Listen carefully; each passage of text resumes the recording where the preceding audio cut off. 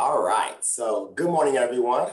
My name is Michael McClinton. I'm one of the business advisors here with the Collin SBDC. First, I'd like to thank you for attending today's seminar. This is your first seminar, welcome. If you've had the opportunity to visit other seminars in the past that we've offered, welcome back. If you're interested in seeing any of the other hold on, slide went. If you're interested in seeing any of the other webinars or seminars that we have in place, part of the CARES program, you can visit our website. And at our website, you will be able to take a look at as well as register. In addition to that, all of the seminars that's part of the CARES series, they all will be on our YouTube channel. They normally are uploaded about a week after the session. So this session will be available as well as the previous sessions. And then lastly, I encourage you to complete the CARES application on our website at no charge, which can give you an opportunity to get custom consulting, specialized training, or even more focused business resources to address your specific business needs. But without further ado, let me turn it over to our presenter today, Margot Kopman. And she can start now. Here we go. Hi, sorry about that snafu, Michael. No worries. I'm not that great with technology. Hi, everyone. My name is Margot Kopman. I own a company called Project Retail. We help independent retailers be as profitable as they can be through cash flow planning and sales forecasting, which is what we are going to be talking about today. Thank you so much for joining us. And as we go through the presentation, make sure to type in your questions. Michael's going to kind of fish through them. We're going to leave some time at the end to answer any questions you may have, but if it feels appropriate as we're going through, we will definitely try and get to your questions.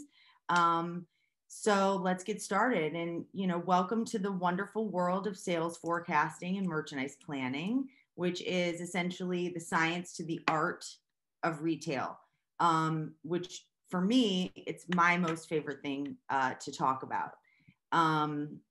Why? It can change your life and it can change your business. And that is even without growing sales.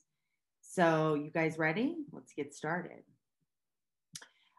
So let's take a step back for a moment and think about your business in a different way. We often get bogged down by the day-to-day, especially in the last year. So sometimes we forget about the big picture. And it's more about working in your business. Right now, a lot of people are probably focused on working in the business and not on the business.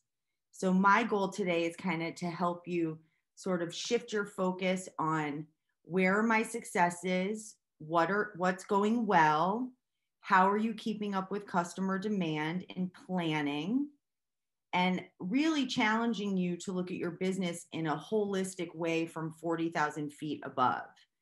Ask yourself, do you have the processes and procedures in place to focus on the things that you can control and to take your business to the next level?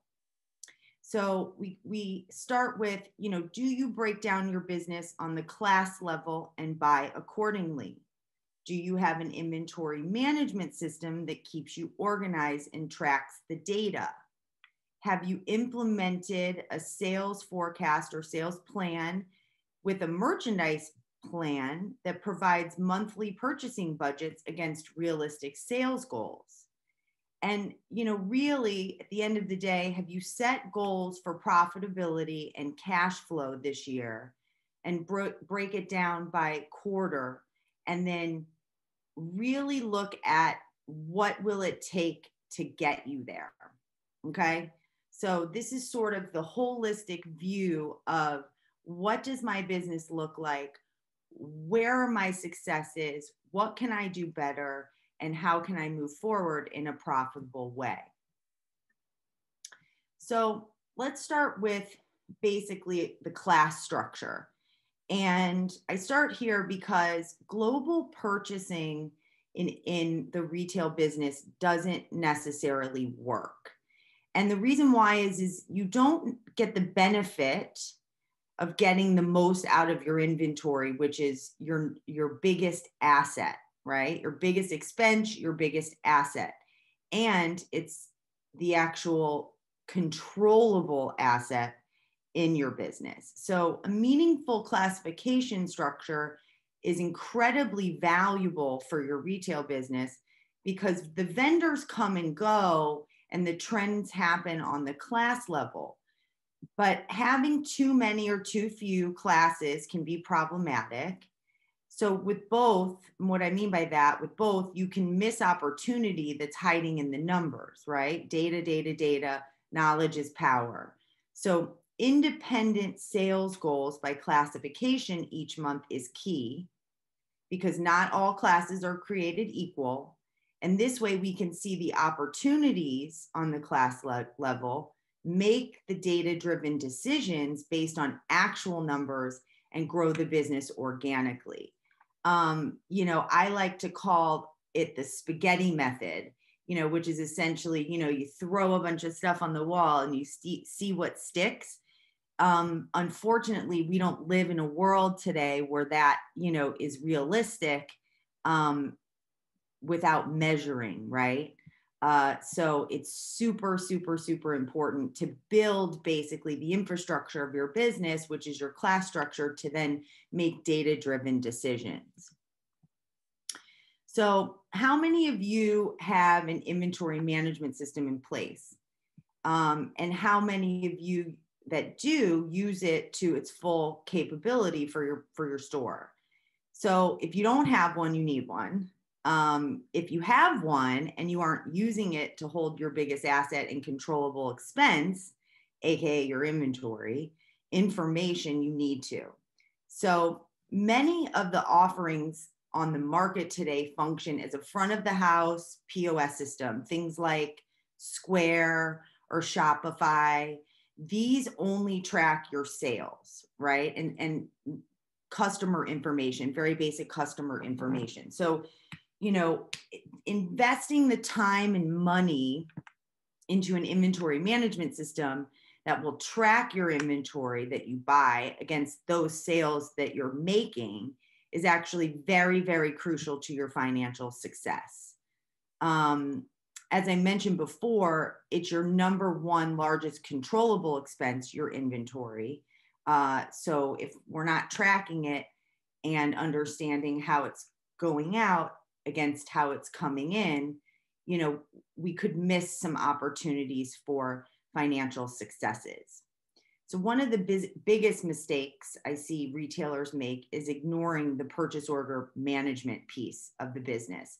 A lot of people, when a box arrives, they enter the items into the POS system and just start selling right away. So, what the purchase order management really does for you is to understand how much is actually coming in this period of time, how much is coming in next month, how much is coming in the month after.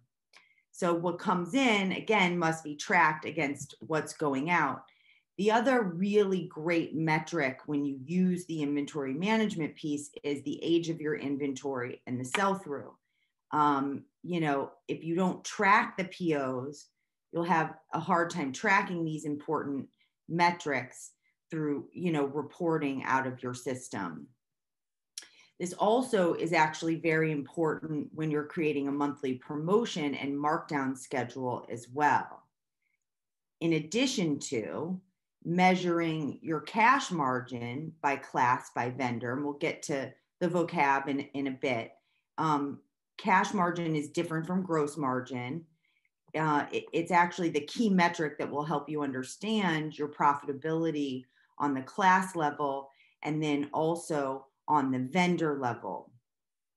As I mentioned before, the classes and vendors within those classes perform differently, and you'll need to actually look at both metrics So for example, if you buy from a vendor, let's just say it's vendor John Smith, and if you buy 3 different classifications from that vendor, you know, one of those classes may not perform as well as the other 2. And you'll want to know that kind of information to make powerful buying decisions in the future. The other thing that's really come to light as of late is multiple locations and e-commerce. So there's different demand and buying patterns for both e-commerce and brick and mortar. And you'll also want to track sales across those 2 channels separately if possible. That way you can also make decisions on, what do I put online? Does, you know, if I don't have time to put everything online to sell, you know, where should I really focus? This type of data helps you make those important decisions. So let's get to the nuts and bolts. What is a sales forecast and merchandising plan? So it's complicated yet quite simple, but it can do very, very big things for you. Essentially, it's a monthly sales goal and monthly open to buy budget, right? How much you're going to sell, how much you're going to bring in every single month. And if you use an annual sales forecast and you break it down by month, knowing your break even point, which is essentially your annual revenue that you need to achieve to break even, okay? And you are analyzing the key metrics that you pull from your POS and your inventory management system, if they're, you know, separate, you can start to keep a scorecard of what's working, right? And what needs improvement. A sales forecast and merchandise plan helps you build your inventory levels, provide you a buying plan where you will achieve the proper balance and flow of new and fresh inventory each month. This is crucial in retail. New product drives traffic into the store. Can I get a raise of hands and an amen? If you have the right product at the right time, you'll cash out at the end of the season if you're measuring it along the way. And so this process will also give you the tools and the information if you need to pivot the business when something goes wrong and isn't working for you, and if it's out of your control. And, you know, we experienced this last year and are still going through it with COVID. You know, there are things that, you know, we simply cannot control. And if we don't understand where our business is today and where we need it to be tomorrow to keep the doors open and to keep it going, you know, we won't be able to make powerful decisions based on actual reality. The success in your business is building and retaining your cash. So, you know, this is all the while you're also constantly reinvesting in your inventory. The top level sales doesn't necessarily show you how much to reinvest and when, unless you dig into it on the class level and the seasonality of it. And I'll give you a great example of this. So this happened to me personally. When I started implementing a plan in my retail store, I thought the most profitable class was my largest volume class, which was jackets and outerwear. And boy, was I wrong. You know, just because I was doing the highest gross sales in this class, it didn't actually mean it was the most profitable.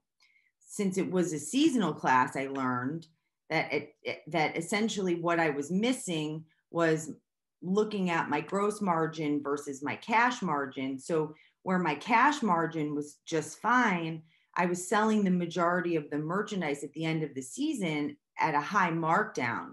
So my gross margin was affected. And so what the plan did for me was allow me to understand when the investment should be made, right? Balance and flow, remember that. You know, when that investment should be made at the top of the season to have to maximize the selling season that was ahead, right? And potentially reduce the amount of markdowns at the end of the season. Okay.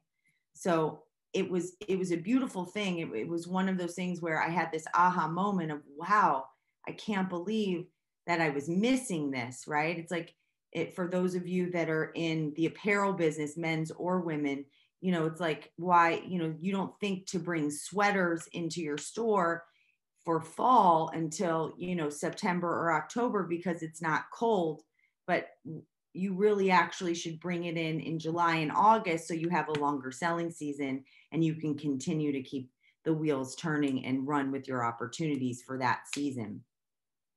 So that's a little example for you. So, next up, the next two slides are pretty simple. I put this in here because I think the vocabulary for retail, sometimes gets sort of lost. Like when I first started working with someone to help me with this sales forecasting and merchandise stuff, and she said to me the words open to buy, I didn't even know what that meant. And I had been in the retail business for 4 years. I had my store for 4 years. So here is just a very simple outline that gives you the definitions of the key metrics that you should be measuring. Okay. All of these terms are important for you to understand. And it's also understand what is it and how do I use it? Right. So planned sales, essentially just your sales goals. Planned inflow, which is essentially the total amount that you have to receive, right? That you've budgeted to receive for the month, okay? Or season if you buy seasonally. Your purchase orders, that's easy. The total amount you have on order by the delivery date, very, very important to monitor. And then your open to buy, which is the net amount left to spend after you include your purchase orders, okay? Cost of goods sold, we all are familiar with that, the actual cost of the goods that you sold, cost of purchase dollar, and cost of purchase percentage. This is something that you don't find necessarily easily when you're Googling. This is the actual cost of the goods that you purchase, right? Regardless if you sell them. Cash out, cash out, cash out. And when you look at it as a percentage, which there are industry standards, right, for each industry based on initial markup, you can calculate your cost of purchase percentage and then set goals for that, right? Your cash margin, which is pretty simple, how much cash you have left to pay your bills. Gross margin is the margin that you actually achieve on the product you sold. IMU, initial markup, I paid $10. I'm selling it for 20. My IMU is 50%. Maintain margin and gross margin percentage, which is essentially the same thing. So some people use maintain margin. Some people use gross margin. Gross margin's on your, financial statements. Your turns, super important. The number of times in your average stock levels are sold over a period of time. I like to look at this annually. Stock to sales ratios compares your sales to your inventory levels.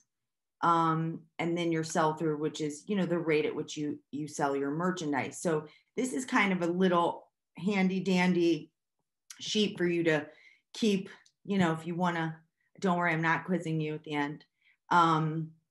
If you want to keep it for reference. So we get into the actual retail math, right? These are the KPIs, which essentially is all the vocab. So open to buy, essentially your planned inflow, what your total budget is for the month minus your on order. You can look at this at retail or at cost. I would say the majority of people that I work with use cost. Some use retail, depending on the circumstances.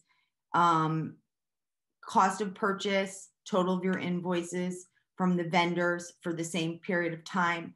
Cost of purchase percentage, self-explanatory. So essentially, what we're going to do here is take this retail math little cheat sheet, right?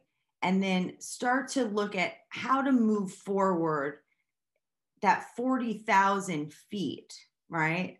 And really come up with an organized process to move the business forward, even if that means we aren't growing sales, okay? Because we can grow profitability and cash without growing sales. Okay, so where do you begin? So after you've broken down the business by class, which is very, very important, what you'll start to do is pull out, key metrics. What are my initial markups? What is my maintained margin? Where have my actual sales and cost of goods sold been? What are my actual markdown percentages to sales and markdown dollars? And then what were my actual cost of purchase? So we first look at this very top level, class level, okay? Let's then say, where are my opportunities? Take those classes out, right? I like to say, let's focus on opportunity first, okay?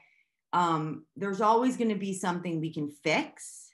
Let's really focus on where the opportunity is first, and then get that all squared away, have a plan for that for the future, for the, right here, right now, and then the future ahead. And then let's focus on what do we do with what's kind of dragging us down. So remember, if you do this on the vendor level and not the class level, you might be missing something, right? The trend is on the class level. So first break it down by class, and then you can go even a step further if you'd like and really look on the vendor level. And all of these metrics are available to you when you've implemented the inventory management system. So you can simply go into your system and run a report with all of these metrics on it, and then plug it into either Excel onto a spreadsheet, or even some systems allow you to download reports into Excel, so you can work there. I want to say, keep this little information, this little, knowledge is power stuff, okay, handy, because it will help you during essentially the grand finale, which is the setting goals and creating the monthly scorecard, okay? So I'm going to get a little touchy-feely in this step. I'm not a big person on, what are other people doing? And what does that look like for me? And am I doing well, or am I not doing well? This isn't something necessarily to focus on to make you feel great or feel bad, but it's more of the knowledge is power. So every retail business, has essentially baselines for successes with the key metrics, right? So, how that includes by class for each industry and each vertical, stock to sales ratios at any given month, turn goals, maintain margins, initial markups, all of those types of things. You can find resources that say this is the average for my industry and what vertical I'm in. And then it's always nice to just say, okay, how am I performing, right? Because really at the end of the day, what's more important is how do I align with my actual profitability goals, okay? So if you go through the exercise of doing a check against your profitability goals, then you'll actually help identify what's working and where you have room for improvement, right? What's working, where can I do better? Does that make sense? This then allows you to move forward to really actually take the 40,000 feet approach with some of the data, okay, and set goals. So this is essentially the big finale, right? So you want to build a scorecard. We'll get to an example shortly. And this is going to allow you to understand what is performing best at the class level. So for example, dresses may outsell t-shirts, sales, gross sales, but which one is more profitable for you? And as I mentioned earlier, more sales doesn't always mean more profit, right? That's very, very, very important for you to remember in this process. So building your annual sales goal by class from the current customer demand above your break-even point. So that's essentially step one. This is crucial because especially now, since last year at this time really has no relevance to your current business, looking back the last 90 days or even, since maybe August, to really understand your customer demand that's been happening right here and right now. If your customer demand over the last 90 days or whatever period you choose isn't at your break even, which essentially means you're not selling enough to hit your break even point, further analyzation should be done to find the profit centers in your business. So that way you can really, really focus on the sales growth. We understand that, right? Sometimes, especially in times like this last year with COVID, we really have to monitor expenses while we're trying to sell, right? And potentially not sell as much as we have in the past due to circumstances, again, that we cannot control. So the class structure analysis will ensure organic growth and not just I want to grow my business 25% this year. That would be amazing, but it might not necessarily be realistic based on, business today. Another thing that I really push people to do, because a lot of retailers didn't necessarily get into the retail business for the science part, the math part, is use external resources. There's many resources online. We have the Colin, SBDC that's here to help and provide resources for you, and other companies that can help you with building things like this. Okay. Depending on the size of your business, depending on the amount of time you have, all of those things are factored in. Okay. Must be factored in. So set goals you would like to achieve that are not only sales driven. Okay. Cash margin, gross margin, turn.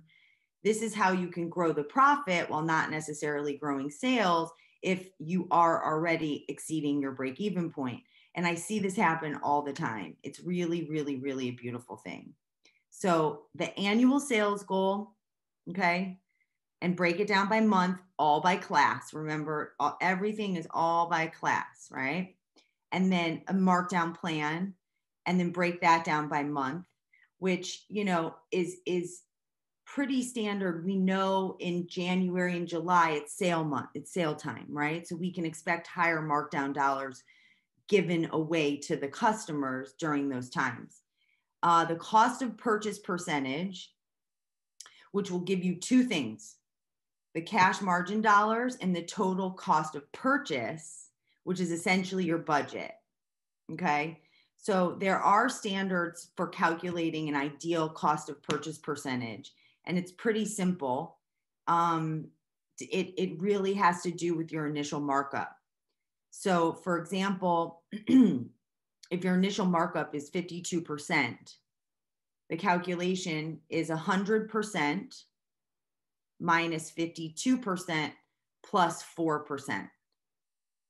Okay. Now I can send that in the notes. I forgot that in the slide. I'm very sorry. So if you have a higher initial markup, meaning you pay less for your inventory and have the ability to mark it up, then your cost of purchase percentage goes down, right? This gives you a larger cash margin on your merchandise.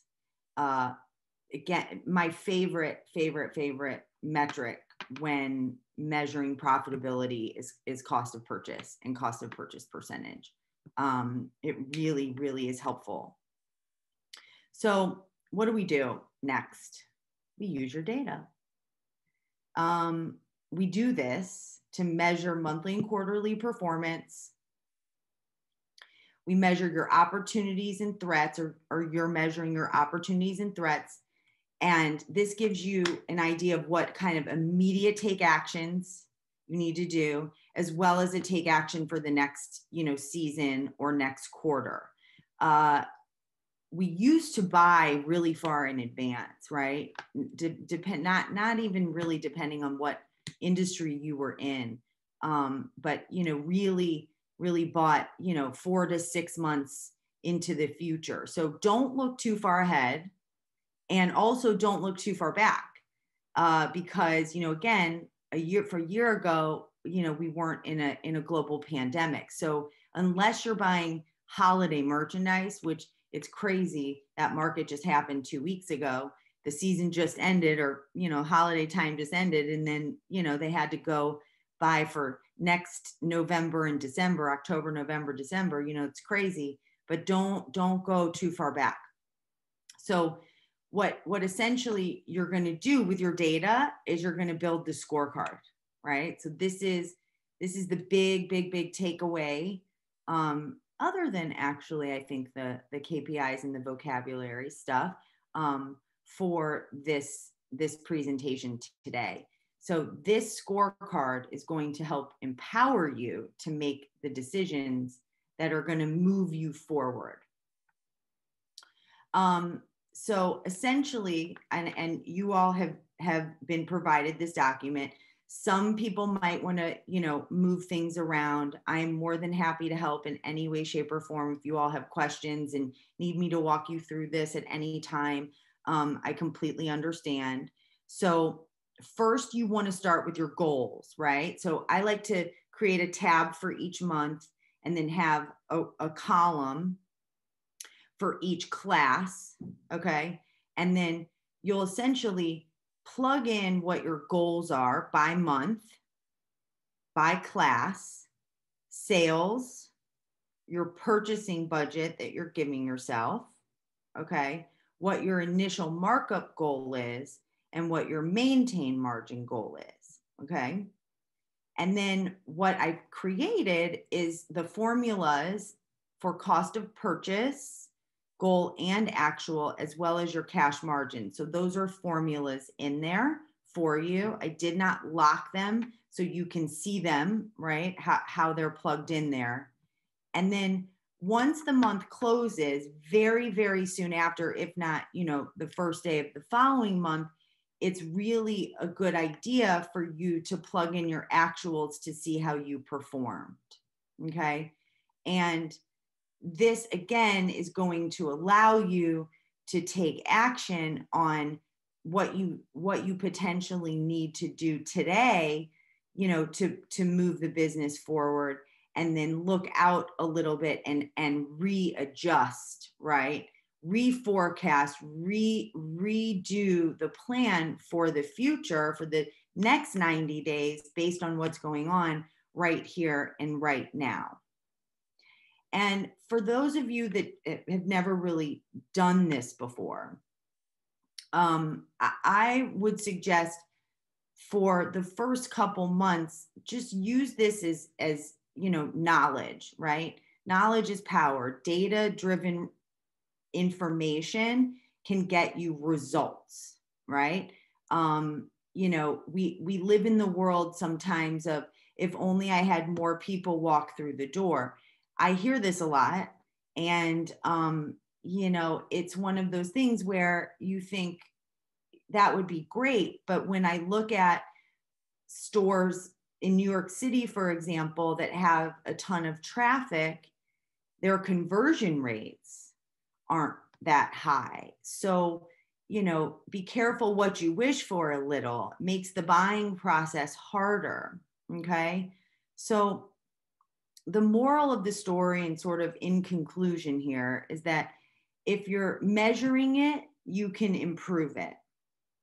And when you break down your business into the little profit centers, you can really track how you're doing against a bunch of different things, right? Industry standards, what kind of goals you've set for yourself. And then you can also track your cash, which, as we know, and last week in my last session, cash is king.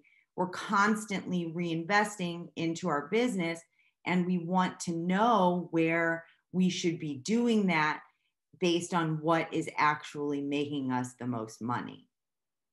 Does that make sense?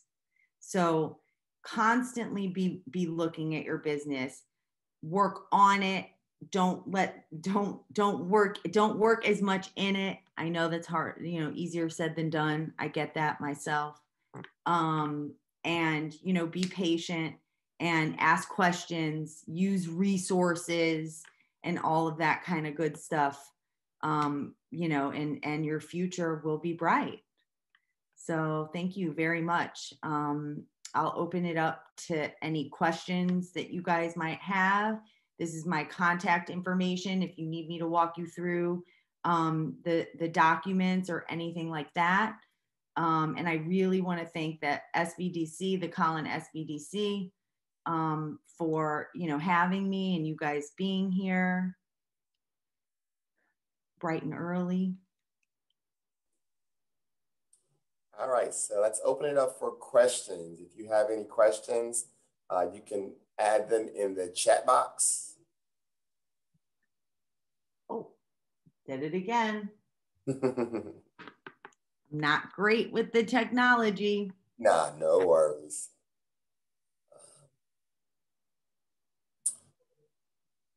All right, so here's an interesting question from Gabriella. With so many ways to measure or within metrics, how do you ensure you're measuring the right thing? Great question. So I would really focus on the key, really in the beginning. If you don't have anything in place, focus on, I'll just list them. I don't know how many there are. So sales, right? That's very important. Net sales, don't include sales tax, okay? Purchases, goes back to the cost of purchase. And then your initial markup, and then what your maintained margin has been, historically. So those four things, use those first, okay? Because the sales and the purchases gives you your cash margin. Sales minus purchases equals your cash margin. So for example, if you sell $100 and you spent $80 to do that, right? You only made 20. Okay. Now, if you sold $100 and you spent 40 to do that, right? And the $40 isn't just the cost of the item that you sold, it's the cost of everything you brought in over that period of time. Okay. So that is the money shot right there, the cash margin. So you always want to make sure that over time you're getting a decent cash margin. And that again is relevant to what your initial markup is, which is super important. Higher the initial markup, the lower your cost of purchase can be, which means a larger cash margin. So focus on those four things first before you get into the crazy stuff like turn, sell through, all of that. All right, another question from James. How do you make decisions about pruning inventory categories or selections? So what I would do first is if you've already set it up, okay, basically look at just simply run a sales report, a net sales report. And if you have a list, like I often find that sometimes, a business that's doing $500,000 a year, they've got 50 classes set up in their POS system. So take a look at how it's set up now, okay? And then start to build it based on the like, okay? So combine things where there's tiny revenue, you might need it, right? So a good example is an apothecary class in a in a gift store, right? So that could include candles, apothecary, bath products, right? So I would suggest that anything where you are doing greater than $25,000, $30,000 a year annually, it should be looked at as its own classification, sort of a benchmark. So everything else that's the like, you can start to combine. And this kind of leads into a question by Mitchell. It says that a lot of the advice is for businesses that kind of already are in existence and can kind of look back at numbers and sales. What advice would you give for a new business starting out on best practices? Ooh, I love that question. You're a newbie. Well, I mean, really, I mean, you can start from scratch. So that's actually a beautiful thing. So you don't have any habits yet. So where I would begin for you, and with any new stores, I've actually got two stores right now that are new that I'm working with, is essentially, you start with, who are you, right? And then you build the class structure out. But what is beautiful about a new store is you can take very clean numbers for your break even. Okay, so gather all of your information about your expenses, your monthly expenses moving forward. Okay, and get that into a break even, so you can understand, here's how much I need to do in revenue, right? And then that way we can build a conservative plan move forward. So a lot of research. I always suggest, look at what other people are doing in your space. What do you like about it? What are the initial markups? Who are my vendors? Who do I want my target customer to be? And then you build the plan with no data, just simply off of that break even. And you look at your profit centers, AKA your classes, right? Each one as a percentage to the total. And you can find that kind of information, online, or talking, getting me involved, getting the Colin SBDC involved to really understand, okay, this is the industry standard for what the denim class looks like against the top class, against the dresses class, and all of that kind of stuff. So it's actually a beautiful thing that you're green, because you can start from scratch, and there are no bad habits. And then one of the last questions is, can you explain, or what is IMU? Okay, so that is initial markup.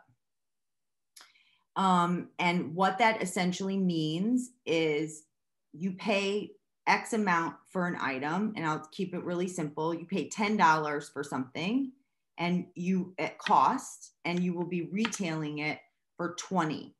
Okay. So the calculation is how much you paid for it, $10 divided by the 20, right? And that gives you the percentage that your initial markup is. So a lot of people think, okay, well, that sounds like 100% to me, right? But it isn't 100%, it's 50%, because you have to account for paying the $10. So it's essentially the initial markup that you get on the product that you're buying and then selling.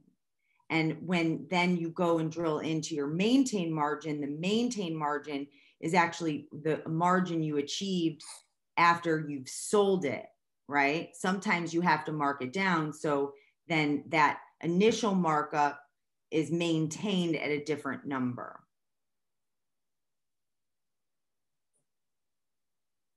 All right, so that looks like those are all of the questions. So again, thank you everyone for attending today's seminar. And you can look for this seminar to be on our YouTube channel in a couple of days if you would like to kind of go through it and review it. But other than that, that concludes the seminar for today. And enjoy the rest of your day. Yeah, thank you so much, you guys.